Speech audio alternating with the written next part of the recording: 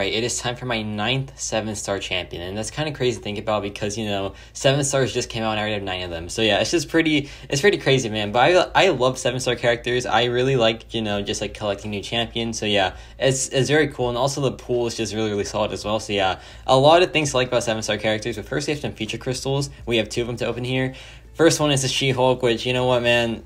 Just not too good. And I'm missing 4 feature characters. I'm missing Shocker, Kate Bishop, Vision, and Future Ant-Man. And those are the 4 that I want the most, to be honest. And here, the second crystal, we get more Season Wolverine, which isn't too bad. I love Wolverine so much, man. I feel like he's so much fun to play.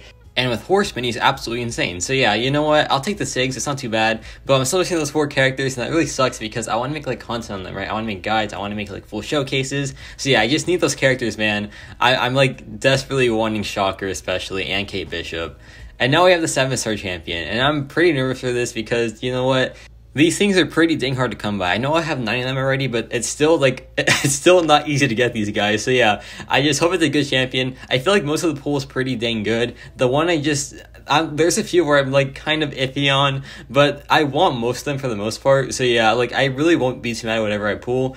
There are some champs that are like quite like underpowered compared to like the best 7 stars, but yeah, you know what, I'll take whatever, man. And my 9th 7-star is War Machine, which is a very interesting pool. I feel like it's a very interesting pool. I feel like this guy's probably the most underrated champion of the 7-star pool, but I want to hear y'all's thoughts on this because I don't really know how to feel. Like War Machine, I feel like he's pretty dang good. I feel like his buff is pretty solid.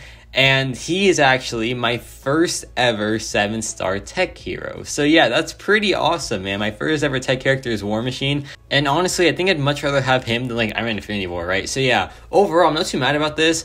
If you have 7-star War Machine, let me know how you've been enjoying him. I just cannot wait to test him out a little bit, see like how he does.